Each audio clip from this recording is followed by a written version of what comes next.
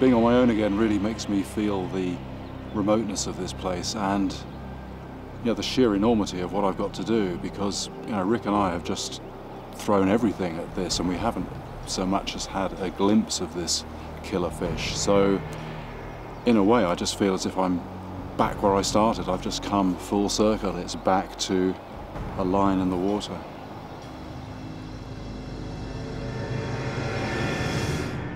I have got to know this river. I've heard the horror stories, seen the evidence for myself. I've worked out what the Seuss is, what it looks like and where it lives. The next step is to try and fish one out.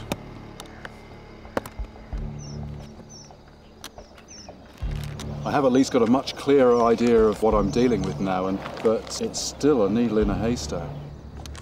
And the monsoon is fast approaching. I can feel the air pressure building and you've got these clouds boiling up. And, if the rains come, I could be stranded here, and that, really focuses the mind.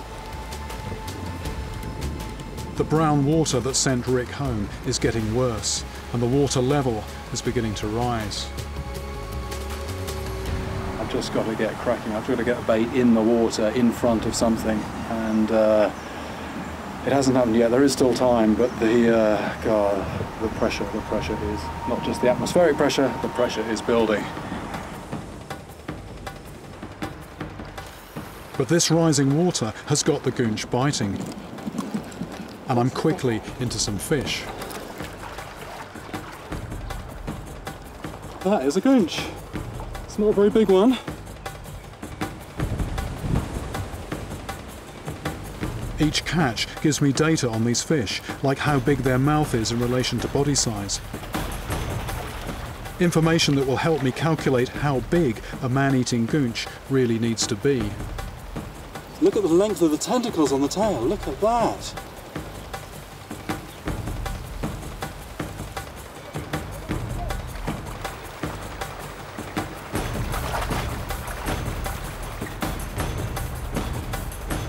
Can you imagine that scaled up to about 3 times the length and grabbing you by the leg and dragging you under?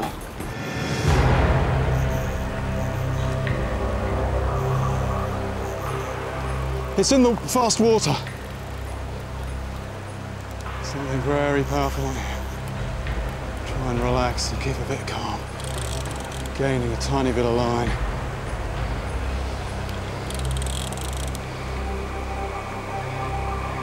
Right, the water is flowing this way now. I've got it into the water that's flowing this way.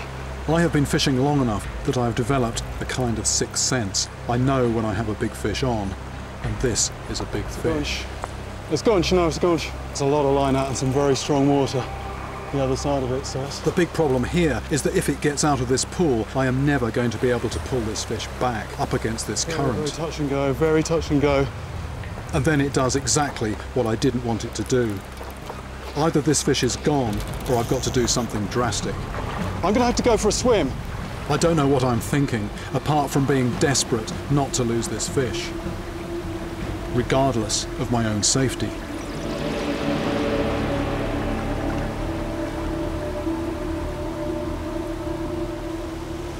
Wait till it comes up. Wait.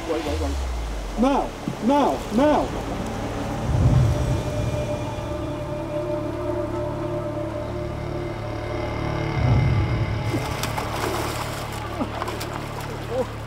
That is a serious sized goonch. That is a man-sized animal. That is as big as a person. It is bigger than a lot of people around here. That is a big fish. They do exist, the goonch do exist. 6 foot of muscle behind that mouth, and those teeth are just like shark teeth pointing back. If that got hold of you, there'd be no getting away. When I was diving with Rick, and we were seeing these beasts under the water, and they just look so otherworldly. Is it a hallucination? Do these things really exist? And yes, the goonch does exist. Just the absolute perfect predator. Huge mouth on there, huge mouth. And if anything just comes down within range of that mouth, it's too late.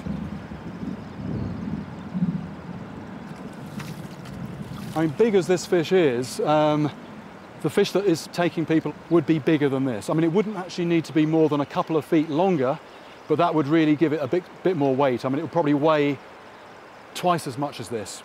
And, you know, just the thought of that is quite terrifying. Okay, is it off the ground?